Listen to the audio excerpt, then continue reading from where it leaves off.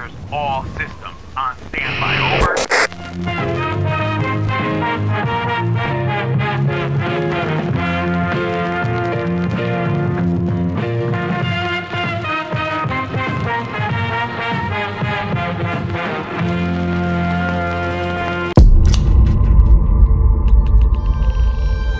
That's so f***ed up. Listen, if you wonder if the horror movie that you are playing in front of your child is going to fuck them up, this is one of those examples. So back in the day, and I don't mean the 40s or 50s, I'm talking about the 80s. If you did not have a hard copy TV guide, you had no idea what was gonna come on, especially cable channels. My family had a habit that they would flip around, and when they saw that a movie was just starting, they would say, hey, let's just leave it on, the movie's just starting. No clue what we're about to watch.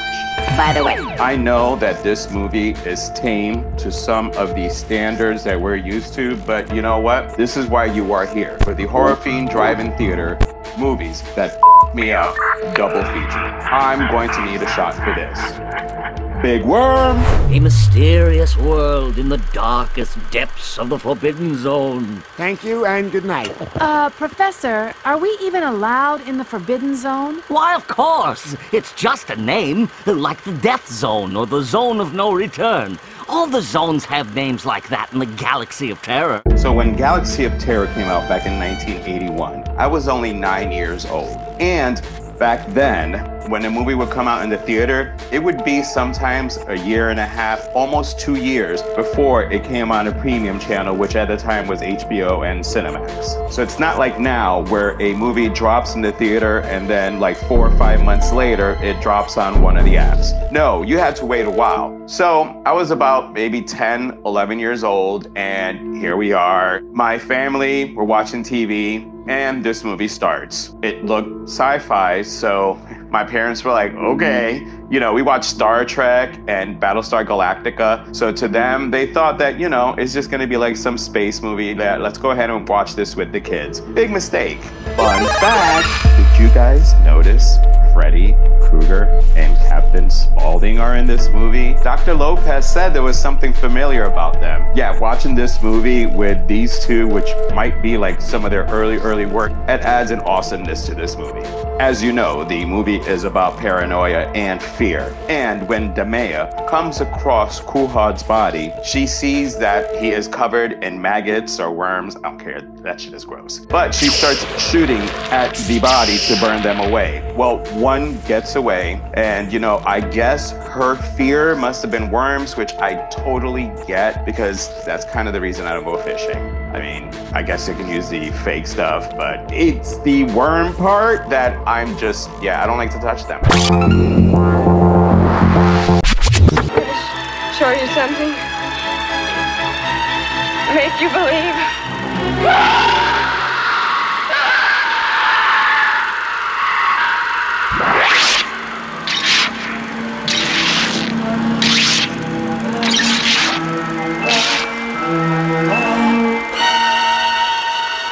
The Howling.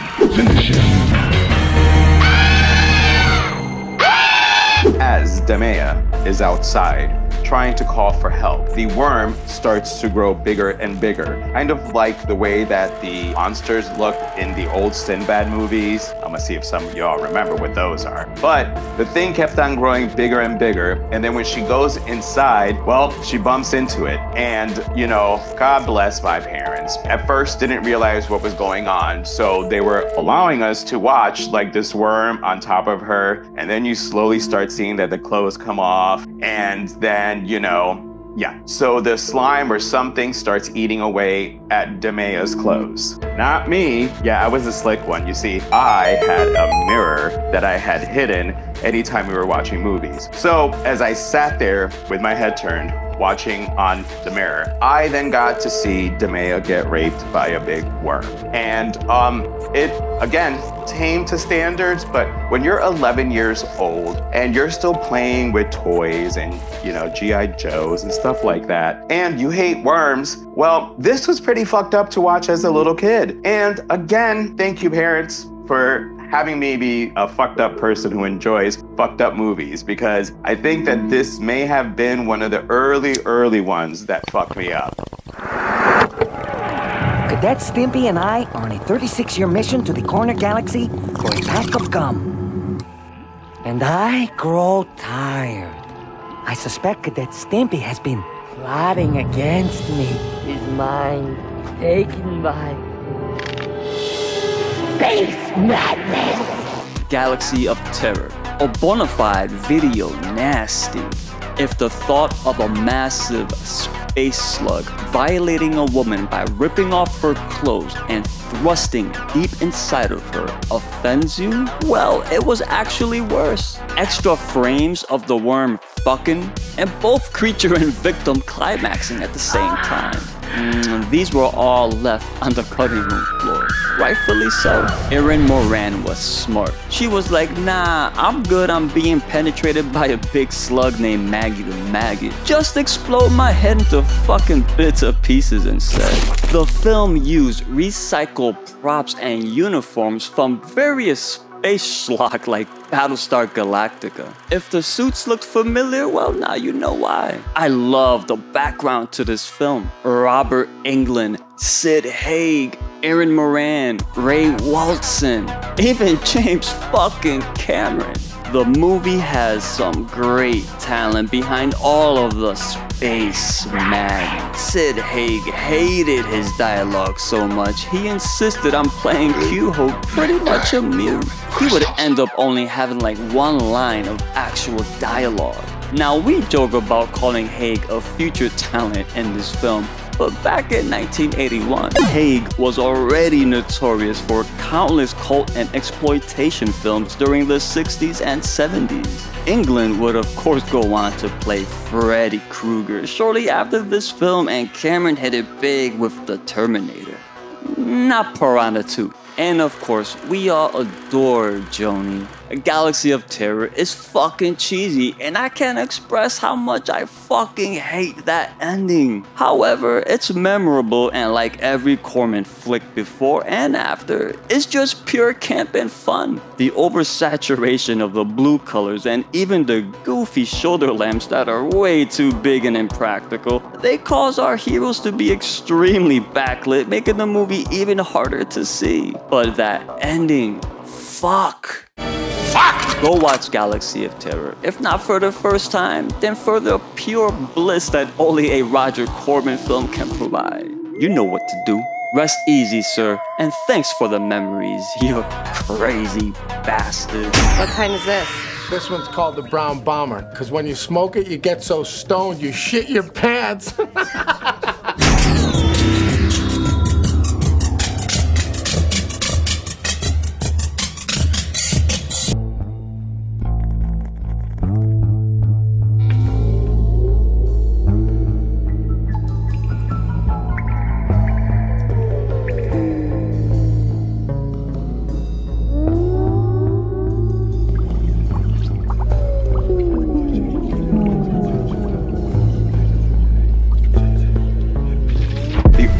Thing I had ever remembered about Galaxy of Terror was a giant worm raping a woman. I remembered no other parts to this movie. So when Rick said he was doing Galaxy of Terror, I had actually told him this story, and I said, please, let me be on this episode. I need people to know that if you're gonna play this movie for your 10, 11-year-old child, they may end up scarred like I did with the one scene in this movie that really sticks out. So enjoy the rest of the show. Ta-ta for now. Commander, is there any evidence of spacecraft quest? Services, Roger. I see nothing but vast blue. Check that. Unidentified spacecraft located 130, 200 meters. Stand by. The entire ship is damaged and covered in rust. No signs of life. Ship located doesn't appear to be quest. Request permission to return to